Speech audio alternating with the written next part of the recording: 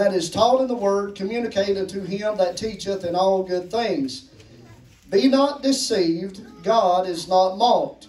For whatsoever a man soweth, that shall he also reap. Yes. For he that soweth to his flesh shall of the flesh reap corruption. But he that soweth to the Spirit shall of the Spirit reap life everlasting. And let us not be weary in well-doing, for in due season we shall reap if we faint not. Amen. As we have therefore opportunity, let us do good unto all men, especially unto them who are of the household of faith. Let us pray. Father, again, we thank you for the privilege, the opportunity to break the bread of life and to feed those that are here. God, we ask for your divine intervention, that you will arrest our hearts, our minds, our thoughts. And Father, let this message just prowl through the hearts of every individual. Let it take seed and take place and accomplish that which it is purposed to do. God, we ask for your blessing and favor, and we'll give you the praise for it. In Jesus' name, we said amen, amen. And amen. Now, there's 66 books in the Bible. There's hundreds of thousands of messages that you can preach. As pastors, we understand and know that there's certain messages that we like to preach again and again and again and again. They're easy, they're anointed, they're powerful. Yeah. But every part of the Word of God is powerful. And I had this message, the Lord laid it on my heart way back weeks ago, and I was wallowing with my own self thinking, I'd like to preach something a little different. You ever do that? You get a different unction. You think, I'd like to do this. And we was traveling down the road yesterday, and the wife turned on the phone or the radio, one of the two. I don't remember which one, but there's a preacher come on, and he was talking about the same thing that I'll be preaching to you today. And I looked over at her, and I said, I guess that's confirmation enough, isn't it? So we want to try to follow the Lord instead of ourselves. But today I'd like to title this message that your harvest is greater than your seed. Yes. Your harvest is greater than your seed. Now, we kind of live in the country, and you guys are in the country a little bit. I've never been much of a gardener. Jen's a better gardener than I am, and I can run a plow, and I can throw seed in the ground, and I can go out and pluck it when it gets done. But all that process in between, I'm not the best at. But I want you to know today that there is a law of seed time and harvest. How many of us know that? It's not necessarily karma, but I understand that theory with that, and I'm not here to preach about that. I'm also not here to talk about getting revenge and an eye for an eye. That's not the message today either. But the message today is that your harvest is always greater than your seed. Now, can I say it this way? Good, bad, or indifferent, your harvest will always be greater than the seed that you put out there. Yeah. Now, as we look into this, and when we talk about seed time and harvest, a lot of people like to get on the financial side of it, and there's nothing wrong with that. Certainly it does apply that you cannot outgive God, and the more you give to God, the more you give to the kingdom, the more you sow in to prophets and to ministers and churches and teachers and buying Bibles and supporting evangelists, then all those blessings that they have, you're going to get an overflow into those, whether it be spiritual, physical, or financial, or ever how that it may be. We know that you cannot outgive God. Amen. And pastors, and I'm not necessarily suggesting this, but you guys have a wonderful building, you have great people and all that, but there was a pastor challenged his church one time. He said, if you don't believe in tithing and you feel like you can't afford it, he said, write it down. Give every month your full 10% tithing into the church for 3 months. And he said, if you come to me in 3 months and you pull out your books and you prove to me that you're in worse shape now than you were 3 months ago, he said the church will refund all of your tithing in one lump sum check. Come on. And he dared his church to do that. And do you know that there was not a single person in his church that came to him and said, I'm worse shape than I was before. You see, God has this power to just double and to triple. Yeah. And the Bible is full of 20 and 40 and 60 and 100-fold that God will give back to us. Now, here today we want to talk about, again, that your harvest is always greater than your seed. Now, whatever you sow, you will reap. Yeah. Now, we're talking about flesh and the Spirit. Now, if you walk in the flesh, the Bible declares to you and I that you will fulfill the lust of the flesh. You'll be fighting and bickering, and there'll be adultery and fornication and lying and thievery and whatever else that will go along with the flesh. The flesh is carnal. The flesh is mean. The carnal flesh is against the Spirit of God. And if we sow into those things, if we do those things, then that type of seed or harvest, that type of life, that type of framework of what we deal with will come back into our lives. What you do out there will affect wherever you go, as long as you live. Well, what if God forgives me? He will. He will forgive you. But there is a fallout. There is a harvest that will follow you till the day that you die. And somebody plants you in the ground or a mausoleum or whatever the case may be. We have to realize every day that we live, we are sowing seed for our future. We are sowing seed for the benefit or for the destruction of our own lives.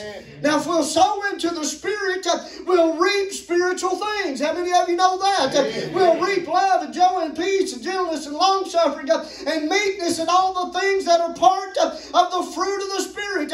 If we'll give those things away, the Bible says that God would cause men to give into our bosoms.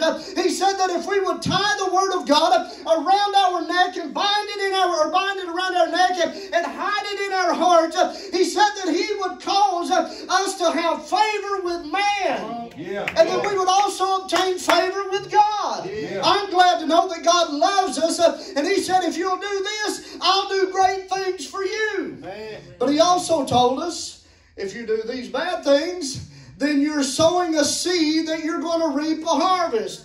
One preacher said it like this, that we all like to sow bad seed and then pray for a crop failure. Well, I wish it was that easy, don't you? But probably if we're sowing bad seed, our prayer for crop failure probably wouldn't go past the ceiling. How many of you can say amen to that? Amen. You can't go both ways. You have to follow God, or you have to follow the Spirit. Now, I don't know if you ever noticed this or not, but how many of you remember Eve in the Bible?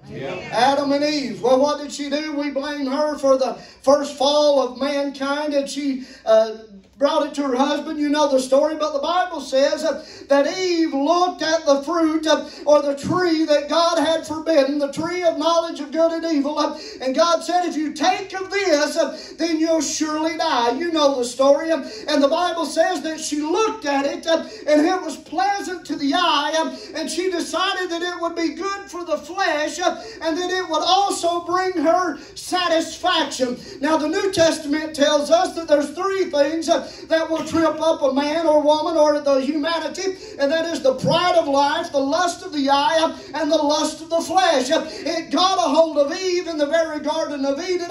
She began to look, she saw, she understood it was pleasant for her. She began to think on it. It was desiring of her flesh to want that. And then if she partook of that, the serpent had told her that you'll become something great. You'll be as God. And that's the pride of life. I don't need anybody. I can handle this on my own. If you think that you can handle this life on your own, you are deceived as Eve was deceived, and you will sow a seed that you don't want the harvest of. Now, as we look into this, it's whatever you sow, you will reap. If you sow into the flesh, if you sow meanness, if you sow lying, if you sow deceitfulness, then you're going to be lied to. Somebody's going to be mean to you, and somebody's going to deceive you. Amen. We like to use the phrase, it's hard to con a con. But there's a con that can con the con. How many of you know? If you sow that out there, it'll come back to you. If you sow the goodness of God, it will come back to you. Now, we live in a microwave generation, I like to call it.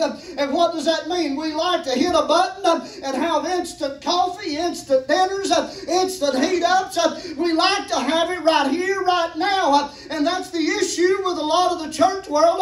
We'll be good for a week or 2 weeks or maybe a month, and we'll expect a lifetime of harvest of good things. And we're thinking, why ain't this working? I've been good for a day or two. How many of you know that? Yeah. I've even done that too.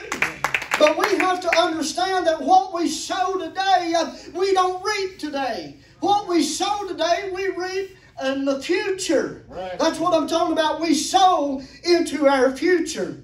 There's an old cliche in the insurance industry. You'll appreciate this. It says that people don't fail to plan, let me back up. They don't plan to fail. People don't plan to fail. They just fail to plan. Right. Now, I used to work in the insurance business as well, and I know what it's like. And all the insurance premiums that I'd collected and all the policies that I'd written, everybody said, I'm insurance poor.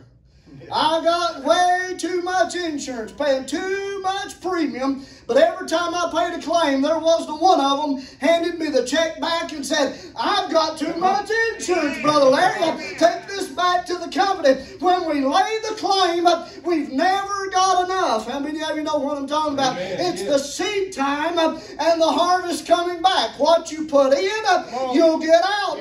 We even used to say that in the church service.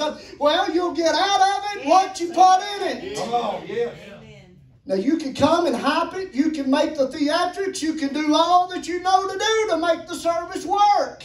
But if you ain't sowed the seed to reap the harvest for the glory of God to come, is all you've got is a bunch of theatrics and a bunch of motion and commotion. Man, yeah. But if you'll pray and seek the face of God for His Spirit, then when you walk in, you'll see the glory of the Lord. Yes. Amen. Now, how do we sow? It depends on how we sow. Some of us give very sparingly in life to others. Some give very generously to others in life. The Bible teaches you and I that we are the servants of God, that we are to serve one another, that we are to prefer our brethren before ourselves. Oh, yes. Now, this is some tight preaching when you prefer your brother over yourself. Yeah. Now, Pastor Mark and I are both thirsty, and we've got one bottle of water, and he don't want to drink after me, and I don't want to drink after him. One of us got to give. It ain't the fastest to get to it. It ain't the biggest dog in the fight. But it's the heart that says, brother, I prefer you to have it at this moment instead of me. You hear what I'm telling you? It's the seed time and the harvest. But our flesh says, we've got one bottle of water, and the fastest cat to that is the one that gets it. That's right, yeah. And if we're in the flesh, we're probably going to collide, bust the bottle between us, and we'll both do without. Yes, right. That's the way the spirit of the flesh works. It reaps destruction everywhere that it goes. Now, our lives may be wonderful. Today, our lives may be in turmoil. Some of you may be sad, may be glad, may be mad. Yeah. When you get a crowd of people, it's not a prophetic word, it's common sense. You get enough folks around, there's somebody always sick. There's somebody happy, somebody mad, somebody in a strait, somebody's in a family upheaval. We understand that. So I'm not trying to be prophetic in that. And everything that you and I deal with is not necessarily the harvest that we've sown, but it is a repercussion of something that somebody else has sown, that we become part of the outfall. You see, your sin or my sin don't just stay in my heart. It don't just affect my household, but it affects everything and everywhere and everybody that I go and touch. Yes. Sin, I know you know that. See, Adam and Eve sinned. It didn't stay in the Garden of Eden, but it went right to their direct posterity, and one of their sons killed the other. Yes. Yeah. Sin will progress and continue to get worse and worse.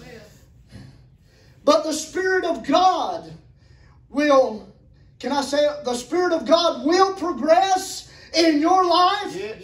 We like to say, well, I'm just human, and we crutch up on all of the excuses of our failure. But the Bible tells you and I that if we walk in the Spirit, somebody say with me, we will not, say will not. Fulfill the lust of the flesh. Now, you can argue with me all you want. You can argue with Pastor Mark and Brother Larry. You can argue till your face turns blue. But you cannot deny what the Word of God said. It said if we walk in the Spirit, we will not fulfill the lust of the flesh. Now, what does that mean? Well, Brother Larry, I'm a good person. I don't run out here and sin and chase after women or men or this or that or the other. I understand that you may not. But are we liars? Are we deceivers? Are we hypocritical? Are we judgmental? Are we tailpackers?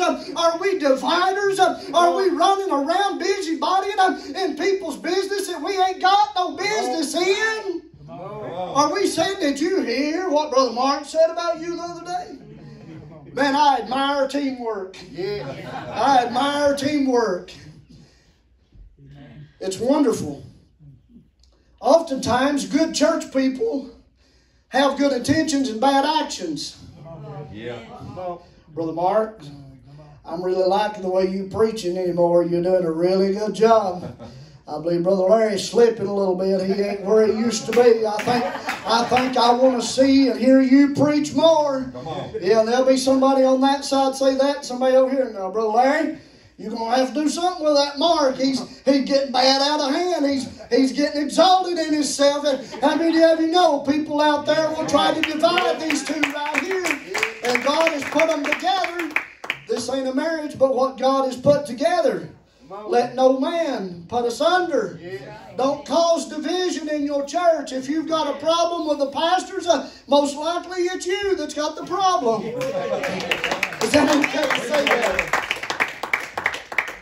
Yeah, I've had people to try to tell me how to run the church and what to preach and when to preach. And I just looked at them and I said, well, if you know so much about it, wonder why God didn't call you.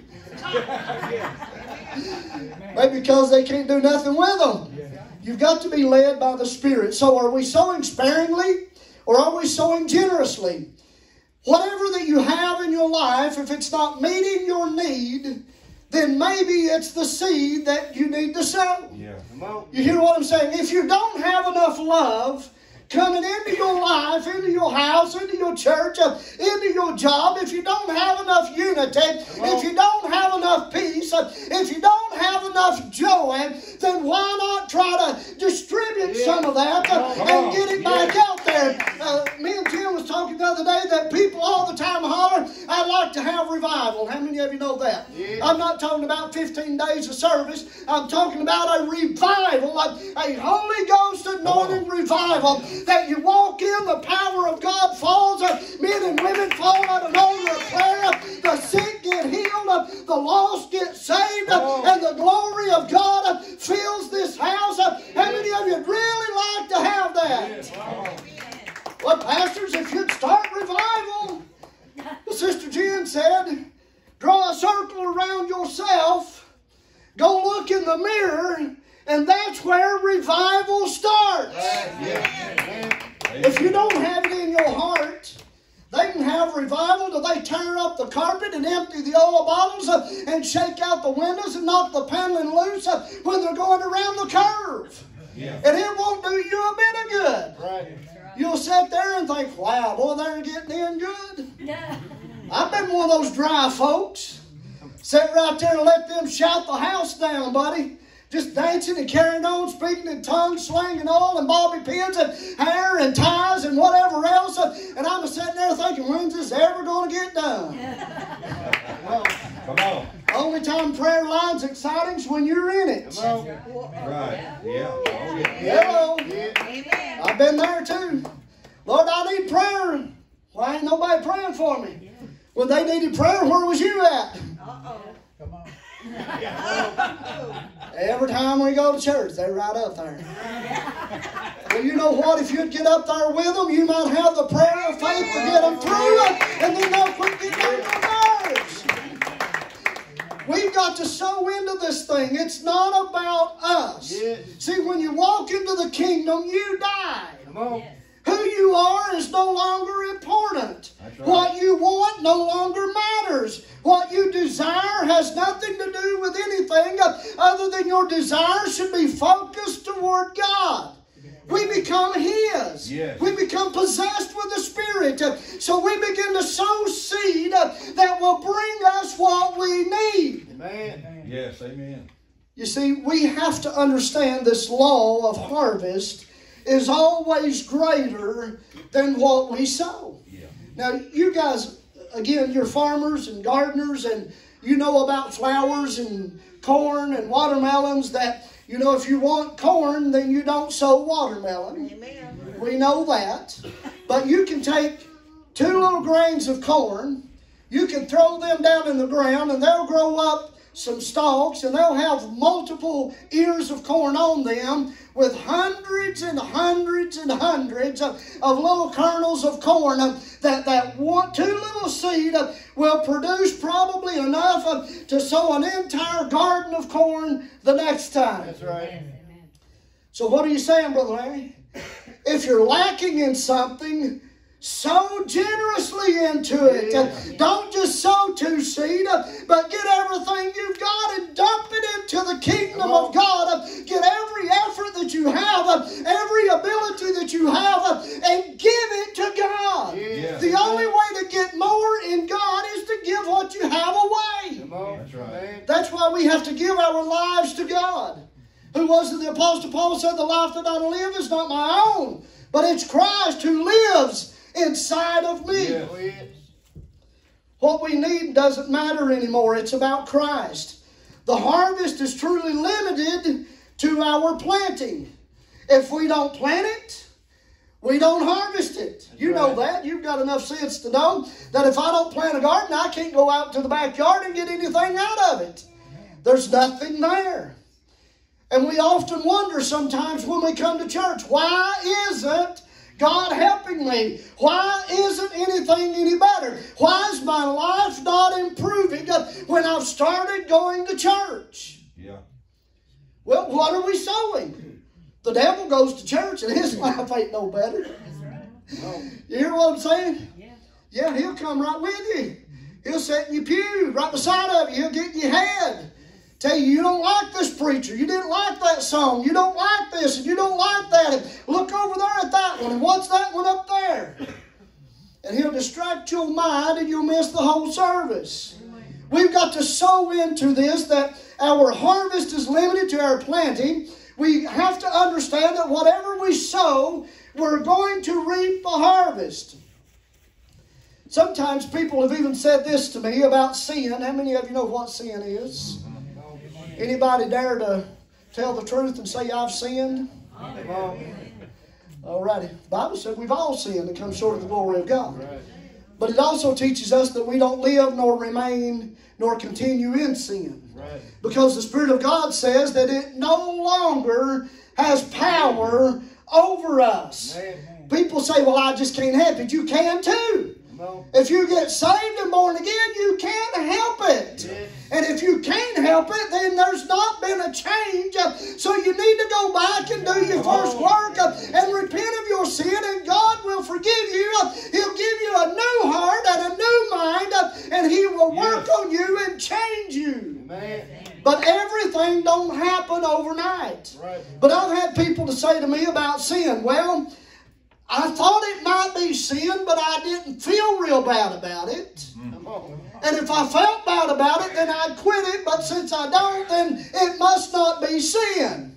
That's one of the most foolish lies that the devil will tell you, because he is a deceiver and he will intentionally not bother you sometimes and make you feel guilty over things, because the devil is the accuser of the brethren. You understand that? Yeah. But we have to understand that when the Spirit tries to convict us, we have the choice to accept it or to reject it. And if we reject that conviction, the Bible teaches us that in time that it will sear our conscience as with a hot iron, and we can do open, blatant, categorized sin and not have a bad feeling about it. That's right, yes.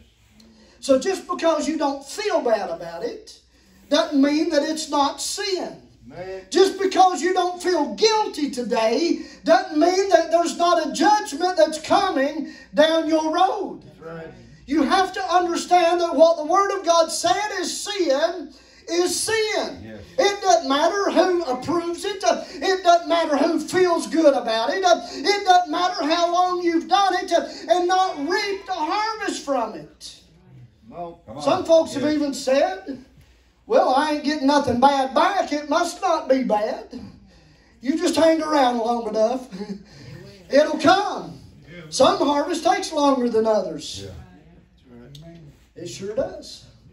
And sometimes the devil will withhold some of his harvest just to get you deeper in, that when he comes, it'll come in a mighty way. Yes. The Bible teaches you and I that their harvest is greater than our planting, and that if we reap right here in the present, that it's because of our past seed sowing.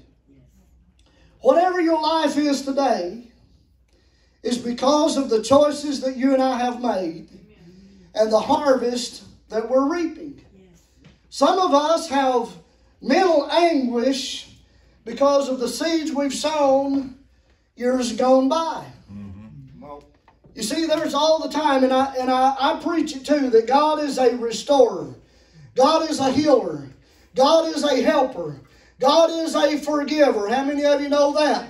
And everywhere you go, there's churches that are trying to find it. There's nothing wrong with what they're doing. And don't misunderstand a thing that I'm saying here is negative. But some churches will search for the most violent and drug-abusing used to be outlaw that has turned Christian to get them to come to the church and tell them an hour-long story about the history of their drugs and what drugs they used and how many rehabs they've been in and how many jails they've been in and how many relationships they've been in, and they'll wear that out for an hour and then say, well, God saved me and He'll do the same for you.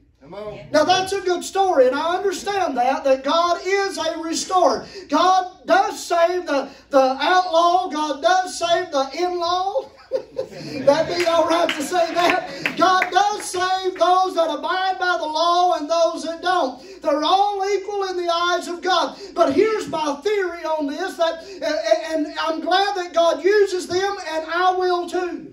You hear what I'm saying? I'm not being judgmental. But here's the thing. Those people have a lifetime to live of the regret and the misery and the shame and the broken relationships that they've had that takes a mental and emotional toll on their lives the rest of their lives. What if we begin to get the anointing of God that when our children grow up, they abstain from that instead of wanting to get delivered from it and looking at us and saying, well, you done it, so I can too, and when I get ready, I'll change too. Now, there's that theory in there that we can get saved if our sin don't take us out. But we have no guarantee of tomorrow. We have no guarantee that we'll live to the point that we can recover. So we need to begin to preach to them the abstinence of and the glory that awaits for them. That when we understand we don't have the baggage that some do. Now, you may have a lot of baggage. You have no idea how many hundreds of pounds of baggage that I'm carrying today. We all have baggage. But if somebody could have helped us, sowed a seed into our life, helped us to prevent ourselves from doing something that we did, then how much wonderful would it be that we could run and not be hindered and weary in this race? Matthew 6:21 said, and it's often used as finance, said, for where your treasure is, there will your heart be also. And some folks have said, well, let me see your checkbook and I'll see where your heart's at.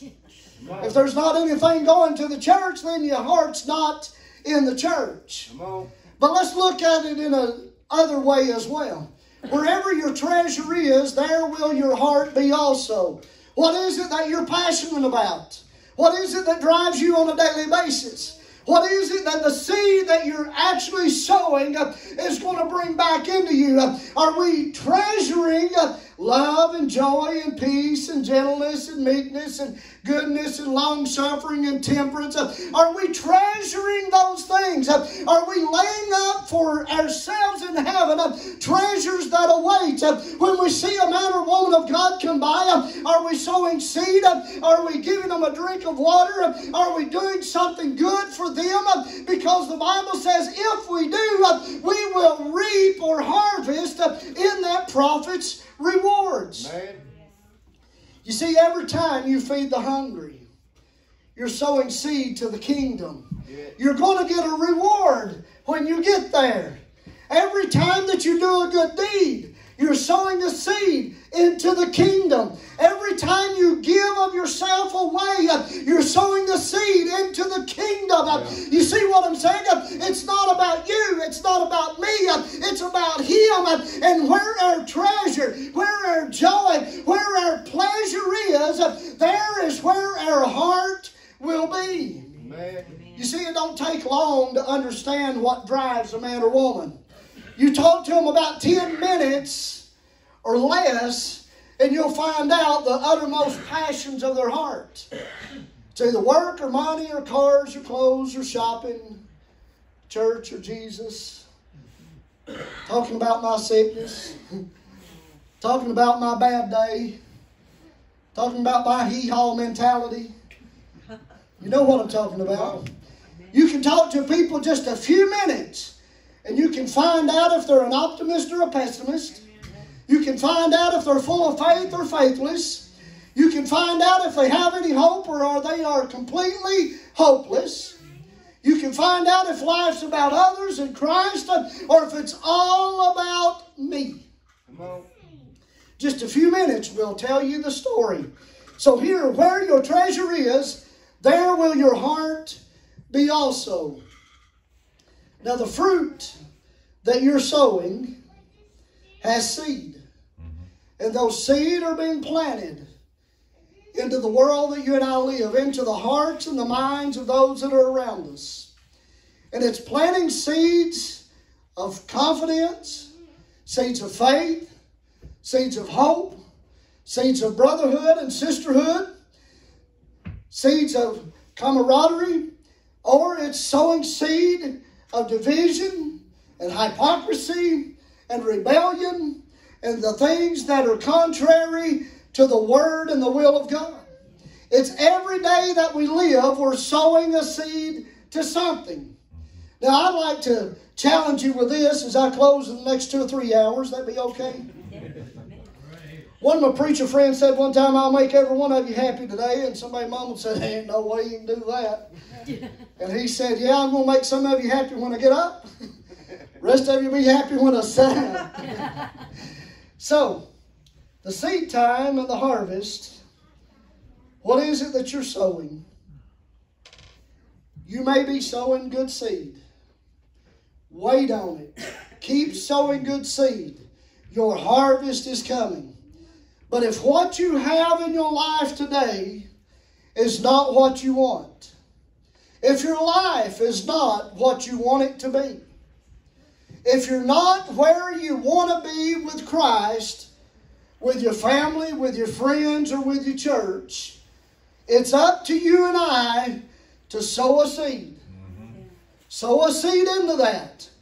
Be what you want others to be. Would that be all right? Amen. Well, if they'd just lift their hand down there at that dried up church, I'd lift mine too. Well, bless God, everybody else saying the same thing. If you would lift your hand, it'd probably inspire somebody else. Amen. And he mentioned it, and I've had it to happen. They didn't even speak to me, and they looked me right in the eye. I said, well, did you speak to them when you looked them right in the eye? No. I was waiting on them. And I went over here to Brother Mark and I said, did you speak to her when you looked her right in the eye? No, I was waiting on her. Bless God, they'd have both spoke if they'd quit being so stubborn. You hear what I'm telling you? The Bible said if you want to have friends, to sit down and wait on them to come be friendly, didn't it? No. It said if you want to have friends, you must first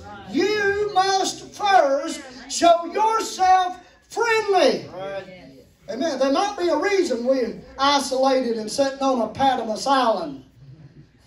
We might not be doing what we want to be doing. If you're not happy with your life right now, the choice and the time to change is right here and now. Now, every seed that you've sown will not stop, and every harvest that you've earned will not diminish overnight. I know it's kind of sad, but it's kind of happy if you've sown some good seed. So if you'd stand with me at Brother Larry's permission and they come to get us a song ready, well, I want to open this altar up to you. But I want to inspire you. There's two ways to live, and that's either fleshly or spiritually.